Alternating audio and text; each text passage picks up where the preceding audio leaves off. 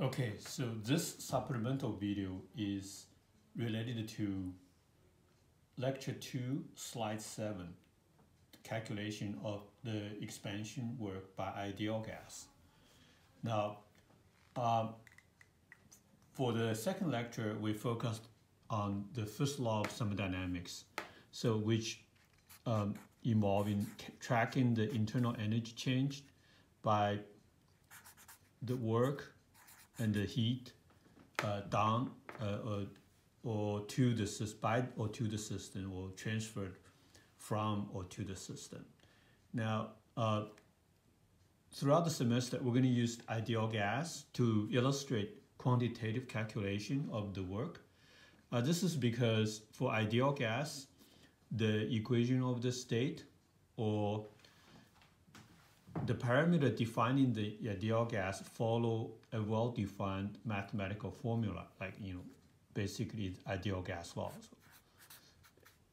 As we have introduced earlier, an equation of state virtually is a mathematical relationship of all the parameters that relate to each other.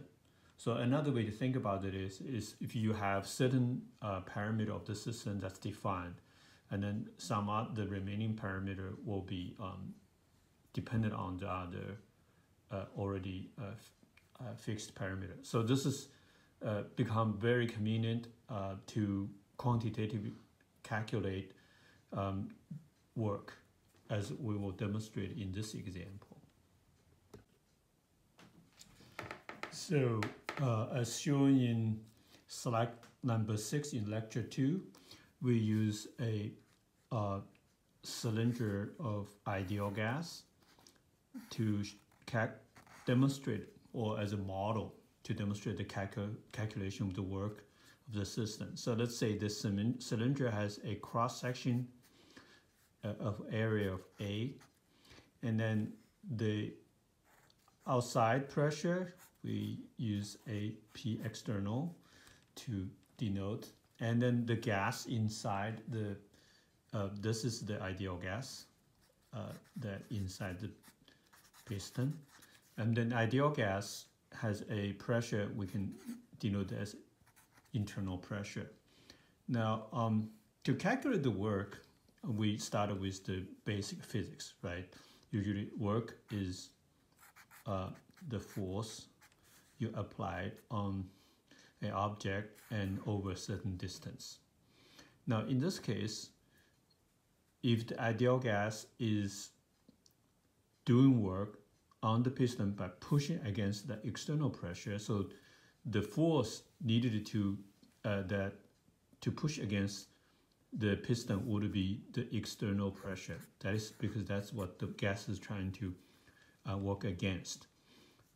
So the force really, because the pressure is defined as unit force on unit area, so the actual force would be the area, the pressure times the area, right? So that's the total force. Now, if after the gas expansion over a distance L of area A, and then the work would be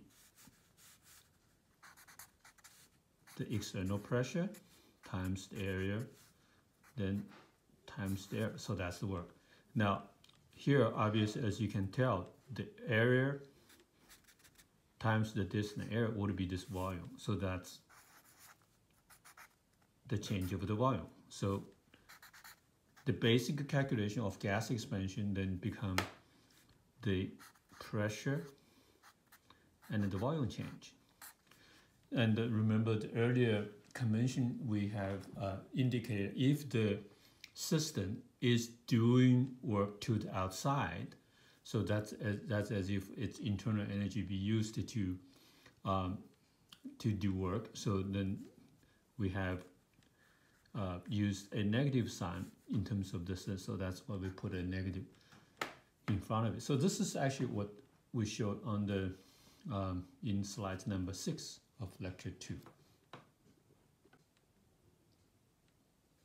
So now let's imagine a special situation where when the piston is moving, the gas, ideal gas internal pressure always equal to the outside pressure. So this actually is sort of an imaginary process, because under constant temperature, and as we see from the ideal gas equation of state or ideal gas law, the expansion of the ideal gas, the P internal pressure will keep changing, drop. So that means if the external pressure is kept at the constant, then the process will not occur. So let's imagine that as the internal pressure drops, the external pressure also drops, such that for every new internal pressure, and there's going to be new external pressure, and then they always keep equal.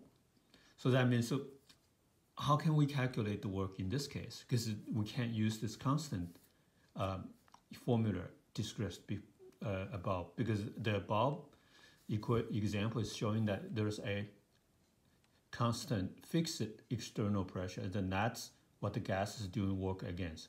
But here, what happened is, for every small change, the pressure also change. So what we can do is we can kind of divide the expansion process in like many tiny steps. For every tiny step, we can imagine that there's a small amount of expansion. So we can simply say the first step, for example, the first step work would be the initial pressure, which is equal, or the internal and external will be the same. So you can use basically internal as the first tiny change. And the second step would be the first small volume change, which is virtually the first step. You can also do the second step, it will be changed into another tiny, now it will be a new pressure and also tiny volume change. And you can basically add up all of this change into the total work. So the total work virtually will be the summation of this many tiny step, and so that you can just break down the whole expansion process into multiple tiny steps. So in this formula, what really means is for any step, later on step, I step, the pressure become PI. This is no longer P in anymore. Basically, internal pressure, out external pressure are the same. So this is called step I's pressure, then the tiny volume. So this actually is a typical classic example of integration. As you can see, you can actually change the tiny, even the delta volume is small enough, sometimes we use a dV stands for. Now, this is where you find out the equation of state or the ideal gas law become very convenient, because then the pressure can be expressed as a function of V. So if we come back over here, P equals to nRT over V. So in here, instead of, you can also just, for now we can still keep the summation volume over the Y. The PI would be VI over nRT, and we still keep the negative sign in front of it. Now, but if you summation over a lot of tiny things, this is virtually an integration from volume 1 to volume 2 minus nRTB over dV.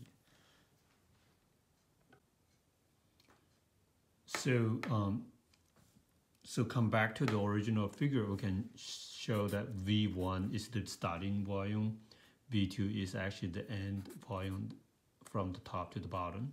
So virtually this integration can be rewritten in nRT integration V1 V2 dV over V. And here this is where we want you to review your calculus background. So and this one can be written as nR minus nRT natural log V2 over V1. So virtually, if you think in terms of a graph, as you see in slide 7, what happens is you when the ideal gas undergo isothermal expansion from V1 V2, which is that means they keep the same temperature. So that means PV equals nRT. The T is constant, and then the pressure and the volume will follow a equation of state. And then the work will virtually be an integration under the curve starting from a certain volume to another volume, and this is the area corresponding to the work that the system can be done. And later we will learn a lot more application of this calculation process, because this introduces another concept that we'll discuss again, that is a so-called reversible process. In this case, what we mean by reversible process is that every single tiny moment, the internal pressure and external pressure are kept the same. That means every single step is reversible, because only when the internal pressure and external pressure are the same, the piston can move either way. So that virtually what we mean by reversible. So this concept of reversibility will be used over and over again, and we'll be talking about this later on when we discuss entropy and also free energy. So just keep that in mind. And we'll also deal with a different kind of situation of reversibility. For example, when we discuss the heat transfer between an object to another object, the process is only reversible when we actually assuming the two objects have the same temperature, so the heat can go back and forth equally, reversibly. So virtually, when we say a process is reversible, the pressure of the system, the surrounding is the same, or the temperature of the system surrounding is the same. So therefore, the mechanical movement or heat transfer can go back and forth, and thus we call them reversible. So we'll go back to talk about this some other situation. But anyway, for now, this is just to show an example of how we can use ideal gas as an example to consider expansion process and being able to calculate quantitatively the amount of work that the system or the ideal gas will do to the surrounding.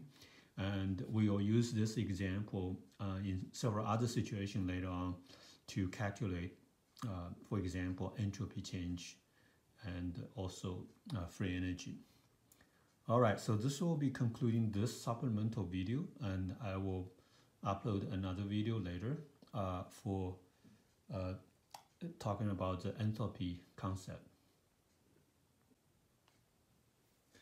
I just realized that my camera angle was a little bit off, so the previous video I missed this right side of the paper. So I'm just going to take one small clip here to show that on the right side, or in the previous clip that you didn't see it, they are just here, and also the integration part. But you can kind of look at my video presentation in reference to slides 6 and 7 of lecture 2. You'll probably also get a similar idea. And there's a little bit different notion used. In the textbook, they use VI initial, VF, V final, but those differences are hopefully relatively straightforward, so you can see them clearly here. Anyway, so hopefully from here on I'll figure out how to do a better job in keeping my camera angle correctly.